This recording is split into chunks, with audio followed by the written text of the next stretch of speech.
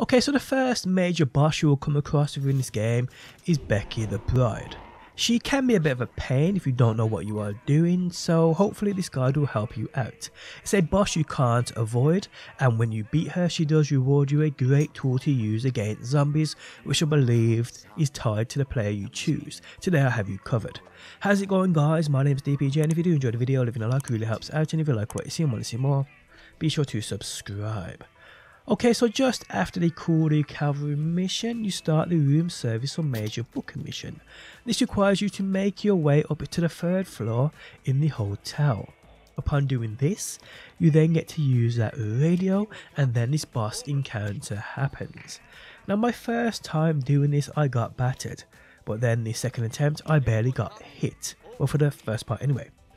If you can, make sure you are stocked up on medkits and have a semi-decent weapon, although not super important, it's just you don't want to be using your fists. Okay, so the secret here is to use that dodge move. On console this should be L1 or left bumper.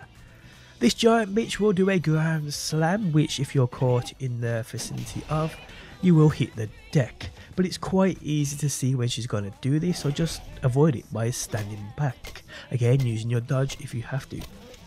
You then want to let the boss take a swing at you, and then you want to dodge this. Time it perfectly guys, and you'll get a few free blows. From this point, just go for her back, and you can even stun her further, dropping her onto her knees, allowing you to get multiple hits for free.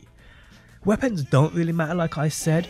I use one of the slower attacking weapons and I was still getting off easy shots.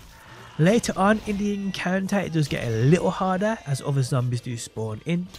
With these, try and entice them away from the boss and then just take them out one by one if you have to.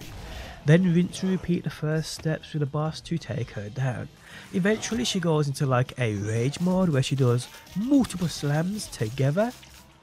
Here again, just be wary of it, and again it's quite easy to see when she's going to do these things. So as soon as she's out of that phase, again let her swing at you by coming close to you, then just use that dodge button to evade it, and when she swings and misses, that's your chance to get those 3 shots in. It really is that simple people. Again, when you get this done you get an amazing ability used on combating zombies. Danny, I believe, gets the actual boss's slam. Bruno, which is me, gets a dash strike. So let me know who you're using and what you got. And there we have it guys. I hope this video guide helps you beat Becki the Bride. Guys, on that note, the end of the video has arrived. If you enjoyed it, leaving a like really helps out. If you like what you see and want to see more, be sure to subscribe. And hopefully guys, I will see you on that next one.